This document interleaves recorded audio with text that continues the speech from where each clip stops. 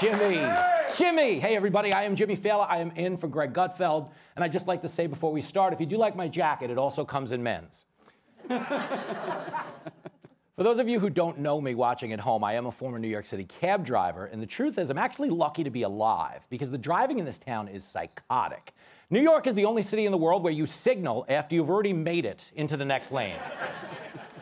Anywhere else in America, if you want to go left, you put on your blinker like, hey, I'm going left. But if you do that here, they block you. So instead, you have to go left, then you put on your blinker like, ha-ha, I made it. But the other thing you need to know about me is I grew up in an era where late-night comedy was something the whole country could share. That's what life was in the 1980s. Every regular person could share late night, and every celebrity could share Madonna. If you didn't laugh at that, it's because it burns when you pee. But stick with me. So tonight, what I'm going to try to do is I'm going to try to unite the country with some basic truths I think we should all be able to agree on. And I know not all of you are going to love it, but you need to remember these are just jokes. If you don't like something I say, you don't have to get angry and hold up the show. You can email me afterwards at kissmyass.com. Because this is the thing. Nobody cares. Jokes aren't hate crimes. And we even learned that when Kathy Griffin showed us that horrible plastic face. And afterwards, she held up Trump's head afterwards. Folks, the point is, comedy is supposed to be treated like a buffet. If you see a joke you like, you throw it on your tray. If you don't like the joke, you don't stop the line and argue with the chef like, oh, no, you didn't. You know what I mean?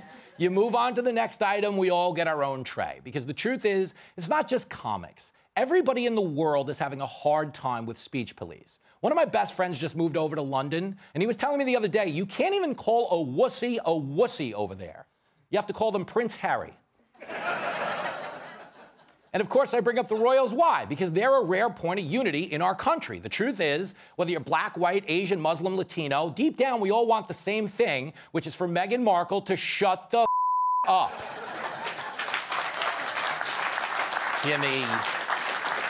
Jimmy.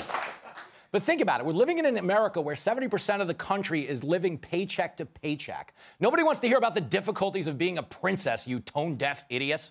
So here's what I would say, Megster. If you're going to keep talking, at least make it interesting and do a true crime podcast about how you stole Prince Harry's balls.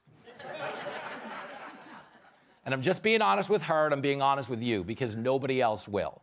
Big tech censors the truth all the time. The White House hides everything. They said they'd be the most transparent administration in history, but please. Joe Biden thinks transparent is a man who has a baby.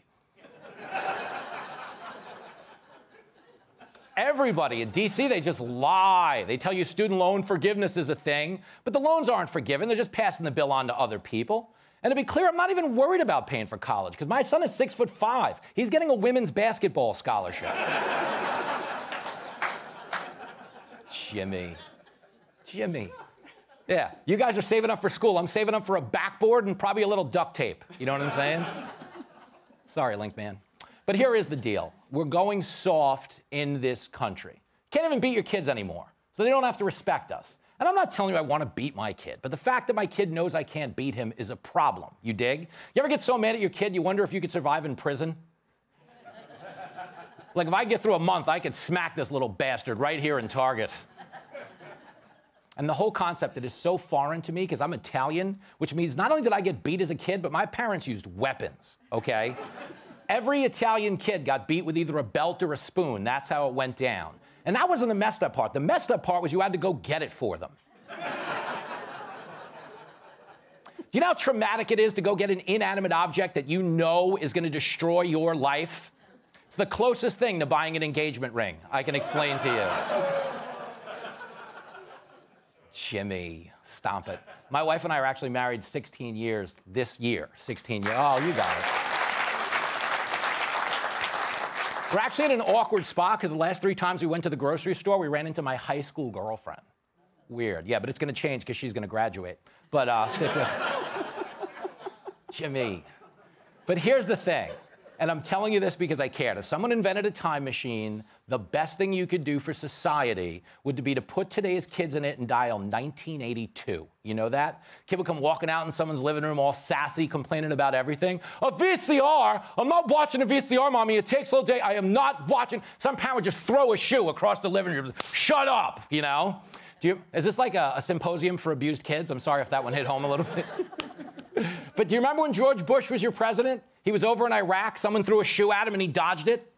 That's because he got beat as a kid. That's what I learned in that moment. Barbara Bush was a shoe thrower back in the day. 20 years from now, someone throws a shoe at the president, he's getting smoked because he won't know how to dodge it, you understand? Except they won't throw a shoe, they'll throw a Snickers bar and he'll die of a peanut allergy.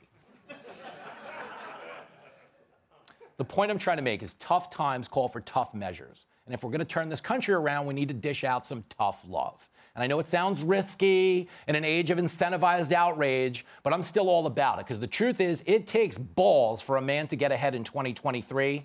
And if we're being honest, it takes balls for a woman, too. Period. Jimmy. Let's welcome tonight's guest. She is making her debut on the show, but don't worry, because when you talk about the best female comics in the country, she has watched all of them. Comedian and problem drinker, my pal Allie Breen. There she is, Allie. She has spent more time completing other people's sentences than Jill Biden. Editor-in-chief of The Federalist, Molly Hemingway in the house. There it is. He's dated so many guys, he's about to get transferred to another parish. Author of the book, So You've Been Sent to Diversity Training, Chadwick Moore. Hey, girl. She's like a nor'easter. People freak out 72 hours before she even shows up. Fox News contributor and author, Kat Timpf. There it is, there it is, there it is. There it is. Chadwick, I'm going to start with you. You and I spend a lot of money to get spanked as adults. Yeah. But should we have been spanked more as kids? Yeah. Let's see. I was, my mom smacked me with a bag of frozen waffles once when I was a kid. That was the best. I was annoying the heck out of her, and she grabbed the nearest thing and whacked me on the butt with some frozen waffles. That was hot. Yeah, you know, but I agree that you need some more discipline. So are you the only guy who has Eggos in his search history, unlike YouPorn? Yeah, it really screwed with me. Exactly, yeah. That's funny. Kat, you wrote an amazing book about speech being equivalent of violence in the minds of some people. And I'm not just saying amazing because you gave me $50. Stick with me, though, for real. Do you think there are people out there who don't know the difference between speech and violence, or are people feigning ignorance because it comes with some type of political leverage? I think it depends. I think in a lot of cases it's because it does come with the leverage. Because if you're going to accuse somebody, okay, so look, in my book, you can't joke about that, available wherever books are sold. I talk about how in another book, the Bible, like one of the least chill books in there is Leviticus. That's like not a chill book. That's the eye for an eye. But we're even stricter than Leviticus when it comes to jokes, because nobody could honestly tell you that the worst thing that ever happened to them was hearing a joke that they didn't like. But there'd be some people who would say that telling a joke that didn't go over well was the worst thing that happened to them. So I think that, you know, we need to relax a little bit if the way we're handling it is stricter than Leviticus. Okay, I think that's fair. Allie, I have to congratulate you on making it onto Gutfeld. Although this is like getting hired on Roseanne after Roseanne left. Welcome to the Connors. Do you think social media is forcing the hand of some comics, and that they're playing along with censorship because they want to brand well to bigger name comics in Hollywood who might like put them on a show or something? Yeah, absolutely. I think it's more that they want views, and I think that these platforms will actually prevent them from getting views if they use certain language or if they, you know, talk about certain subjects. So yeah, they're definitely playing to that. Okay. And the bigger names, anyone who can get them anywhere, they're going to kiss up to. Is that what's going on? So is that your strategy? I mean, it's like, no, I'd be way further ahead if that were my strategy. That's I'm taking that strategy. You wouldn't be on the Connors, you'd be on Real Roseanne. Yeah, exactly. Molly, am I just like a cranky old man who needs to step aside for younger comedians like AOC? That would, she's delightful. I love her.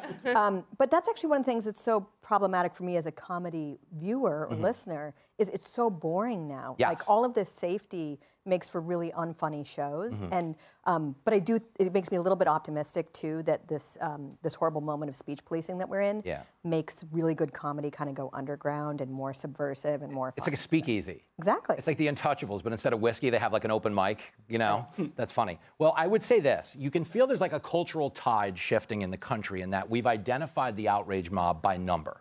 Like in the beginning of social media, I don't think we knew how many of them there were. So a lot of times we were getting them their way. Now that you realize it's like 3 guys, 1 blow-up doll, and a cat, you know, I think comics are willing to give the finger now. Like, Kat, would you say Dave Chappelle defunded the joke police by standing up?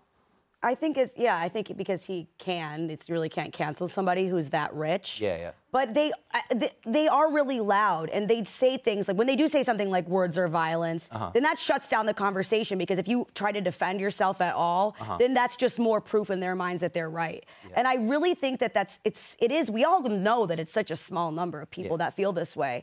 But everybody, a lot of us are just too afraid of being canceled to actually say, I don't think that that's, you know, that errant comment is a summation of this entire person, not just as a bad person, but as an irredeemable person who's not welcome in society anymore. It's ridiculous. Yeah, I think that part's exhausting. It's like we're all running like a law firm in our head now, you know, where you have to vet every thought that comes out of your face and stuff.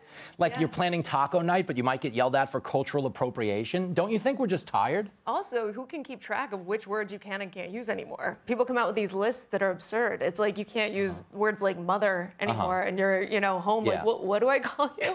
It's crazy. It's gotten to a point where, you know, Ivy League colleges are putting out lists of words that you have to really think hard to figure out why they're even banning them. I mean, it's crazy. It's a weird time to be alive, but is that a sign then, Chadwick? Because the Oscars have started to like pivot back towards like mainstream America. Okay, there was some like little Jimmy Kimmel stuff where he took some shots, but there was also like an acknowledgement that Top Gun made a lot of money. Right. And like straight white people went to see it, straight gay people, but more importantly, people who love America went to see it. So are the Oscars at least getting the message that they've kind of overstepped their bounds in terms of like bashing America? Well, defunded the joke police. That was a good line, by the way. Oh, Chadwick Moore, thank you. I am here to compliment you. I'm like your main hoe right now. Ah, Chadwick, you spoiled me rotten, girlfriend. Yeah, I guess, but at the same time, it's like, okay, when Trump was president, not only Hollywood, comedy, the news media, anyone you can think of, went totally insane, scorched earth, ruined everything. Yes. Went totally nuts. And now that they have Biden, they're a little placated. Okay. But as soon as another Republican gets in office, it's going to be the same thing. You think it's coming back? back? Same with Hollywood. Yeah, I think like now they're like, okay, now we can have the American-loving straight white male movie. But if Trump gets back in office, no way. So you're telling me I have to watch an all-female Top Gun if Trump wins re-election? Well, hopefully. Like the female Ghostbusters? Yeah. That's really funny. But Molly, would you make an argument as someone who consumes comedy that Joe Biden's kind of wearing us out because he does so many stupid things, there's no shelf life? The idea that you could not make fun of this person. I know. Or this vice president, or you know, the entire Democrat Party. You have to be a failure to not be able to go after these. I mean, think about this. He shot down someone's high school science project. Really think about that as a people. When we were kids, the most absurd excuse you could ever give someone was the dog ate my homework. Yeah. Someone walked into an American classroom 2 weeks ago and was like, the president shot down my balloon, you know? And the teacher was like, holy hell, he's right. Oh, my God. So that's the part I think they're missing is like, it's this golden age. It's like such fertile comedy. And I don't think we're mining it for any value. I know we're mining it for Percocet in the Green Room Alley. Well, that's the most important. That's what we need. I don't know why people aren't making fun of them more. It's like they make fun of themselves. That's the problem. It's almost so easy that people don't want to do it. You know, Biden's falling upstairs and I shaking feel like hands this with air. crowd likes Biden. Are you guys pro-Biden a little bit? You're like, lay off Joe. He's a nice guy. Did you guys agree with Biden at the State of the Union when he said we have to choose between unity and schmugger-hermanaha? Do you remember that? Best. It was like, and I agreed with him on unity, but what if schmugger-ha was the right way to go? Am I right? I feel like we missed an opportunity. Anyway, before we go, come out and catch me on tour. I'm going to be in Bend, Oregon on April the 7th. Boise, Idaho on the 8th, then I'll swing by Bananas in East Rutherford, New Jersey, April 21st, 22nd. And then Kennedy and I are in Reading, Pennsylvania on May 6th. Hey, Sean Hannity here. Hey, click here to subscribe to Fox News YouTube page and catch our hottest interviews and most compelling analysis. You will not get it anywhere else.